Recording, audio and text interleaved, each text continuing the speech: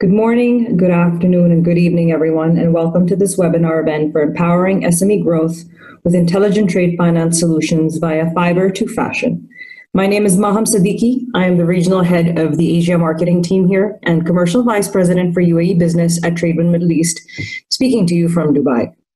Thank you for joining us today. I hope you, your families, and your businesses are all safe and well as we adjust to the changing environment we currently find ourselves in.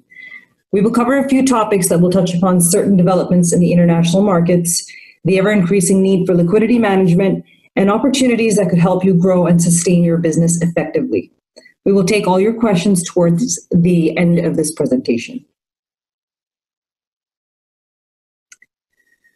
It will be realistic to consider global trade will be shaky in the coming years. Exceptional growth has likely passed and will most probably not recover to pre-2008 global financial crisis levels.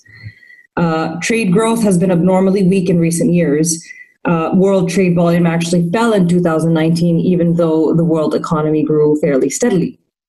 In the US, there is an embracing of the America First policy, shifting away from trade liberalization, withdrawing from the Trans-Pacific Partnership and moving towards greater protectionism. The Trump administration imposed tariffs on imports of steel and aluminum, seemingly on grounds of national security, prompting a retaliation and the spread of trade barriers elsewhere. These steps threaten to slow or reverse the economic growth delivered by globalization. And even worse, new restrictions on trade could proliferate and inflict damage that could take decades to reverse. A second threat is import substitution, where there is an idea that blocking imports of manufactured goods can help an economy by increasing the demand for domestically produced goods. COVID-19 has contributed, yes, but it has also accelerated the disruption in the world trade for goods and services in both supply and demand sides. So as a result, more global companies are now actively looking to diversify their manufacturing production dependencies to be better prepared for any future emergencies. Chinese capacity to meet purchase commitments is directly affected due to the ongoing US mainland China tensions. The US has also initiated a trade war with China over its so-called unfair trade practices, significantly reducing bilateral trade. President Trump's economic advisors have equated economic security with national security and have spoken of their desire to disrupt further the supply chains that leave the US dependent on China. The tensions between the US and China have weakened their relationship and what some would call a decoupling between the world's two largest economies. Thus, even before the pandemic hit, several factors were reducing globalization already. We are witnessing single rate cut actions in all major governing authorities, from the Bank of England to the US Fed, the ECB, and others. These government spending initiatives are all towards bolstering demand. Since all nations depend on trade, it is imperative that they cooperate to lower barriers, keeping trade flowing and foster a strong recovery once the public health crisis abates. New Zealand and Singapore committed in late March to remove restrictions on trade in essential goods and keep their supply chains open. Canada, Australia, Chile, Brunei, and Myanmar later joined their bilateral agreement. Tariffs, export restrictions, and continuation of US mainland China tensions exacerbate and prolong the impact of the COVID-19 shock to global trade. The deepening US mainland China trade war and nationalist reactions to COVID-19 are reshaping global economic relationships. Alongside these developments, two new mega-regional trade agreements, the Comprehensive and Progressive Agreement for Trans-Pacific Partnership and the Regional Comprehensive Economic Partnership, will refocus East Asia's economic ties in the region itself. The new accords are moving forward without the US and India, once seen as critical partners in these two mega deals. They will yield especially large benefits for China, Japan, and South Korea, and in fact, losses for the US and China and India. The trade war makes these deals especially valuable because it strengthens East Asian interdependence, which could be the push needed to foster closer ties between India and the US. Once the crisis passes, perhaps the US and the EU will emphasize global cooperation rather than national self-dependence. We envisage an eventual push to increased open markets, which will mobilize global capacity to meet renewed demands through innovative solutions, new business opportunities in terms of evolution of services and products, and accessing new markets. So the implementation of tariffs, as an example, unless they are very high, may not always have a large impact on trade. We must consider the importing country's economic growth levels, exchange rates, and consumption patterns. Sometimes adding a small duty may be offset by current currency devaluation. Thus, the penal effect may be minimized. Asia, for example, remains a beacon of hope. The demographics are such that the middle class in itself is so large now that it may be stratified into different wealth groups with varied demands and levels of consumption. And therefore, global companies must make sure that they have the right product mix to be able to cater to those emerging demands. Asia is highly integrated in the global value chain. The strength of its recovery is very dependent on external demand. We're looking at a need for ongoing openness and innovation capabilities, as well as the forging of stronger links within the region for enhancing regional cooperation and integration. There may be good news on the policy cooperation front within the Asia Pacific and between Europe and the subcontinent as and when the pandemic abates. Extreme political and economic uncertainty since the Great Recession in 2009 has given rise in increased nationalism and protectionism. Global trade was adversely affected by the rise of trade wars. It is during this time factoring has remained resilient. We are witnessing increased aging of portfolio and slowdown in collections. Due to the breach of predefined covenants and ratios with funders, we see a cancellation of committed funding lines. So it's no secret that during any such crises, the factoring community has effectively picked up where banks have pulled out of their financing commitments. SMEs have in fact remained afloat and even benefited from eventual growth opportunities brought on by availing such receivables finance offerings. Given the ongoing uncertainties regarding these supply chain disruptions that we are witnessing, the need for liquidity management is greater now than ever before. Not just that, whenever we face such crises, we not only find ourselves enjoying new opportunities, but with this also we face an increased risk of fraud and risks of chargebacks or dilution risks. Factoring facilitates security and control. I think it's clear for both the wider business community as well as the financial industry that there will be an ongoing liquidity crunch, exacerbated further by how banks will become more conservative and will scale back their lending based off of more stringent credit policies. What I wish to say here is the business community need not feel helpless, because that is where the opportunity to seek alternative financing arises, particularly in the form of factoring. And there's a silver lining to all of this. Unless the transaction structure requires otherwise, the product is largely non-recourse and does not tie up your fixed assets towards securing lending arrangements. So there's no doubt that receivables as an asset class will be tested more than ever. Due to its contribution to visibility and control, factoring will be in high demand during and after this crisis as SMEs and companies source alternative sources of working capital financing. Access to trade finance was already a problem before the pandemic, with research showing that over 50% of requests for financial support were declined. Other reports indicate the global trade finance gap now stands at $1.5 trillion US, and the International Chamber of Commerce estimates that almost $5 trillion US of trade credit will be needed to kickstart the recovery from the crisis. And unfortunately, COVID-19 has only exacerbated trade financing gaps, which is seriously impacting small businesses' survival chances.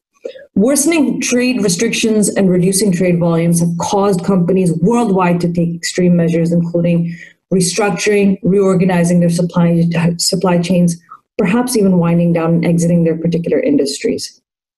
Combine this with the shortage of financing in general, and it now appears that trade financing could hold the key to galvanizing economic growth. All in all, international trade and investments are crucial in securing a global economic and financial rebound. Trade finance especially is paramount in the creation of job opportunities and in assisting supply chain operations, which is why it's essential to fill that gap by providing customized, faster, and smarter trade financing solutions that come with limited drawbacks and cater to smaller and non-traditional companies. As the pandemic abates, there could be a continuing mismatch between supply and demand as some economies may face lingering production or demand disruptions. The recovery may not be synchronized across all economies. And there's a rising China plus one mentality where CEOs are confidentially asking their supply chain teams to develop additional sources that are completely independent of China. The crisis has highlighted the value of diversification in trading relations and seeking out new market opportunities. These steps can help reinforce resilience and enhance adaptability. Manufacturers need to maximize their internal capabilities and focus on building their efficiencies. This will enable them to work with the anticipated shorter lead times and tighter margins. As recovery is underway, investment and innovation to differentiate products and improve processes may help to bolster trade performance. And there's a surging interest in sustainability and ESG, which is environmental, social, and governance initiatives. Going forward, underwriting decisions could take into account clients' behaviors related to environment, such as resource depletion, climate change, waste and pollution, towards employees and local communities, whether they have enough money to allow for them to put food on the table. And corporate policies geared towards governance, including tax, corruption, structure, remuneration. This evaluation will begin very deep into the supply chain. And this doesn't mean that this is a defensive action against the pandemic, but this is more of an overall flight to quality.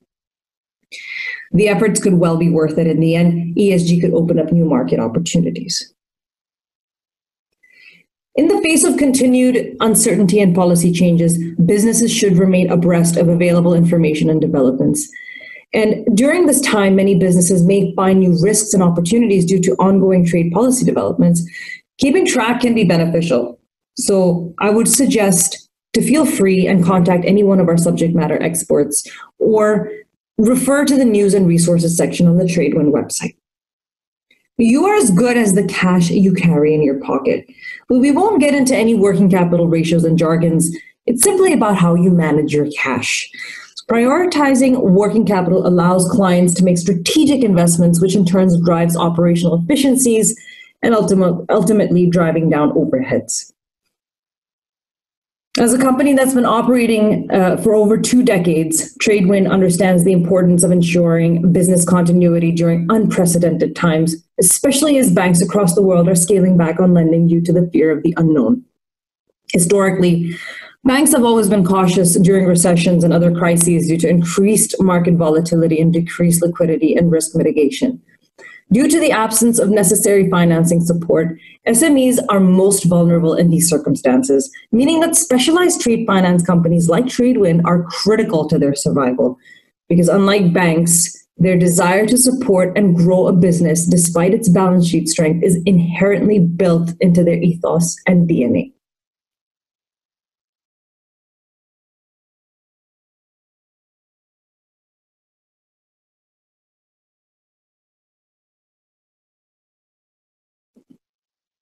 Tradewind has been supportive of its clients during both good and difficult times. We remain open, connected, and dependable. And during this time, we understand that these values are more important than ever. So what is it? In basic terms, export factoring is a technique in which a financial intermediary purchases a company's receivables and advances cash upfront versus needing to wait for payments that will be due in 2 or 4 months. Small to medium-sized businesses qualify for export factoring without much commitment in terms of pledging cash or fixed assets due to the non-recourse, non-collateralized nature of the product. Furthermore, the funding from export factoring is based on the creditworthiness of a company's customer rather than the borrower's own financials. By using export factoring, a company can take the risk to sell on credit. The majority of international trade is conducted on open account payment terms, and export factoring makes it more feasible for companies to succeed in a trading climate where open account terms are key to maintaining competitiveness, and deferred payments are the new norm. Export factoring provides a full suite of trade finance benefits, including cash advances, credit protection, and collections and reconciliation services. Not only is funding immediate, but export factoring also allows for an easy funding process. From the application to the account setup, this financing method removes the rigid requirements often found when seeking a bank loan. And with less hoops to jump through, companies can get the liquidity they need in order to focus on their core business and growth goals. Other than the fact that the utilization of such a solution does not reflect on the company's balance sheet as debt, there are also challenges that come into play with traditional financing that can be difficult to pivot around. Bank services can provide funds that are limited or exhaustible, but the funding from export factoring can grow as the company's orders and invoices increase. Such scalable financing enables companies to commit to higher volumes of orders, knowing they will have enough cash on hand to fill them while paying for other expenses involved in running a business. As everybody knows, it is an atypical market. Revenues are slow, liquidity is drying, and so it is imperative we optimize funds, which drives benefit for business. Most importantly, it is key for the business to understand where to unlock liquidity from within the company itself and to create that organizational safety net. This can be done through receivables financing and credit-insured financing options. This is a long-term solution that we're looking at here, not as a knee-jerk response to the pandemic. Working with a tried and tested factoring company like Tradewind Finance that maintains an expansive network and sectoral expertise such as garment manufacturing, companies can have the opportunity to respond to certain market developments more quickly and make informed decisions. Achieving working capital optimization can be challenging when you're looking at the key areas that would effectively drive better business performance, such as improving relevant metrics like days sales outstanding, days payables outstanding, days inventory outstanding, maintaining effective buyer relationship management, and sourcing external funding. For a lot of companies, managing DSO, DPO, and DIO tends to be right up the list. Some major working capital challenges in the next 3 to 6 months include supply chain disruptions, difficulty in raising funds, customer defaults, delayed payments, loss of existing business, and a lack of visibility on liquidity. Here, we provide coverage against buyer non-payment and delays in payment, and we take the risk where you would otherwise be hesitant. And visibility is very important. Working with Tradewind's Client Access Portal will allow for you to see your business's exposure in various jurisdictions in real time. Your dedicated client manager and our credit managers maintain the credit risk monitoring expertise that will allow for you to understand and identify new opportunities to deploy liquidity. In such times, some of the main challenges revolve around visibility, control, and making your business more efficient. Whatever the size, scale, and reach of your business, Tradewind is committed to assisting you in this journey, no matter which part of the country or region you operate in.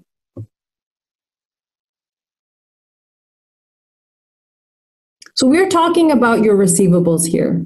We understand till the time you don't get your money in, you cannot make payments out. Your factoring financier should be able to provide you with cross-border support and to accelerate those buyer repayments, which will assist towards further investments and onward payments. Getting the right solution for your organization is absolutely essential. Your business can extend credit to buyers versus requiring payment in advance or on delivery, or working on LC, ultimately allowing for competitiveness in a global marketplace where some of the big name buyers only buy on credit. Through our non-recourse offering, we're looking at accurate information and background checks on all buyers we intend to take exposure on. With that, you receive professional credit risk expertise and relative advice. So not only are we reducing days sales outstanding by driving efficiencies in the cash collections process, we assist with increasing sales. Our clients are moved up the value chain so that they are in a better position to be accepting direct buyer risk while preventing liquidity shortages brought on by delayed or non-payments. We're looking at reducing errors in reconciliation, as many of the processes for collections and bookkeeping are allocated to your factoring partner, and in this case would be Tradewind Finance. So what we're doing is we're effectively purchasing your company's accounts receivables at a discount and assuming the credit risk on your behalf. The offering is no fuss and helps you keep things simple by managing receipts in an efficient way. It will add tremendous value, especially in a global environment where cash business is reducing more and more as time goes on. And if you haven't investigated this yet, I strongly recommend you get in touch with us for understanding your options. And some questions you should ask yourself, or you would ask yourself when considering, is, does my bank provide adequate credit limits against export accounts receivables, or can I stand to benefit by selling more goods or services if I could just increase my risk appetite? Are my terms of sale competitive compared to my peers? Can I enjoy an edge if I can provide credit via a factor? Can I withstand the insolvency of my top one or two buyers if something goes wrong?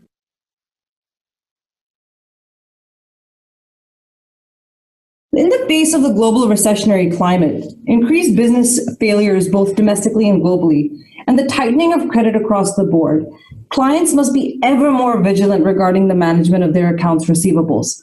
Entering into a long-term partnership with a factoring company provides a valuable extension to a company's credit management practices. You look at your buyers in a granular, objective fashion. You benefit from an early warning system that should things begin to decline, your existing exposure can be effectively managed. Not forgetting, should there be an unexpected loss, the product inherently protects businesses from what could otherwise be a financially catastrophic event.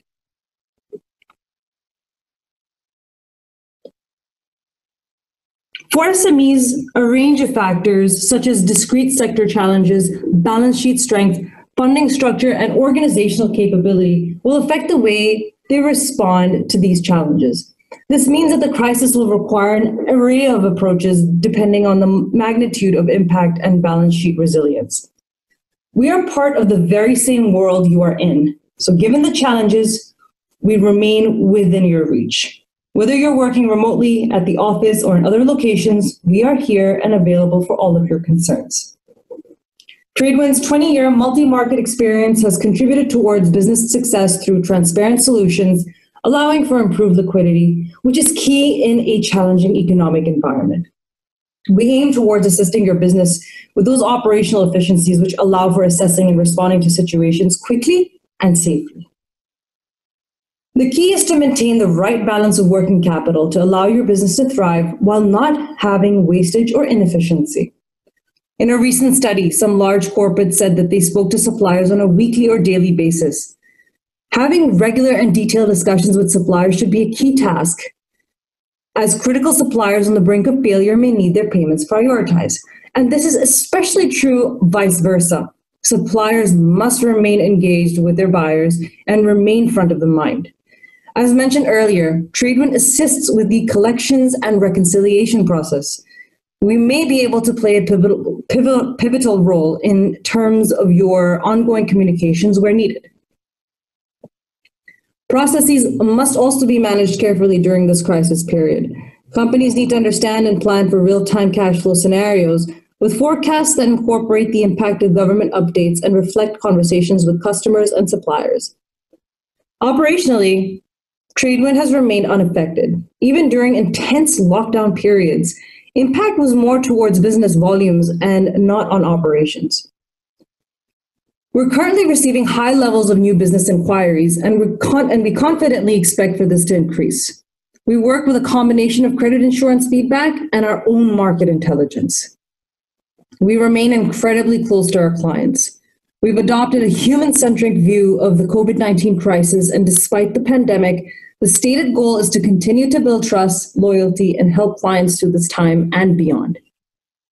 We continue to consult and help them identify revenue mitigation actions if there are declines in core revenue, by helping them to find the necessary resources to unlock new or incremental pockets of future growth opportunity. Here I'd like to touch on some case studies. So in Hong Kong, Tradewind closed a $650,000 credit facility for a manufacturer of mobile chargers and other consumer electronic accessories.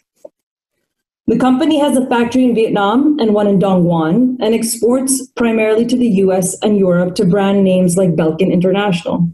The deal, closed amongst COVID-19, provided funding to improve the company's working capital and to support their growth. The flexible funding solution from Tradewind equipped the company to meet their current demand for mobile chargers. Additionally, the arrangement demonstrated Tradewind's ability and commitment to deliver reliable financing to their client in a time of global crisis so that they could continue to flourish.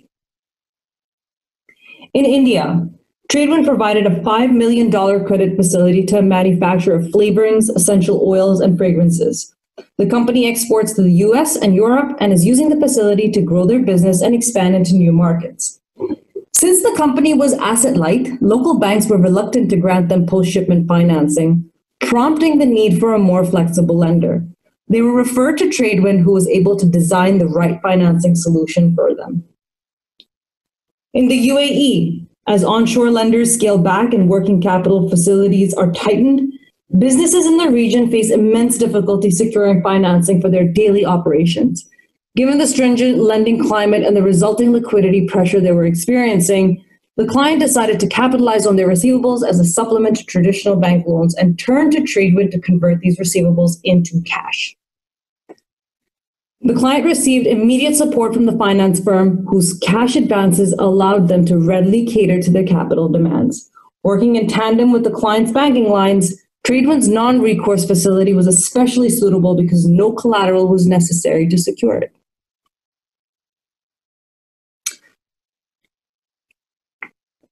Thank you to our audience members for participating. Please do not hesitate to reach out where I can connect you with our business development team to learn about additional case studies where some of our offerings have been implemented successfully and how this financing structure can help you grow and sustain your business. We can progress these conversations in your own time. And once again, thank you to Fiber to Fashion.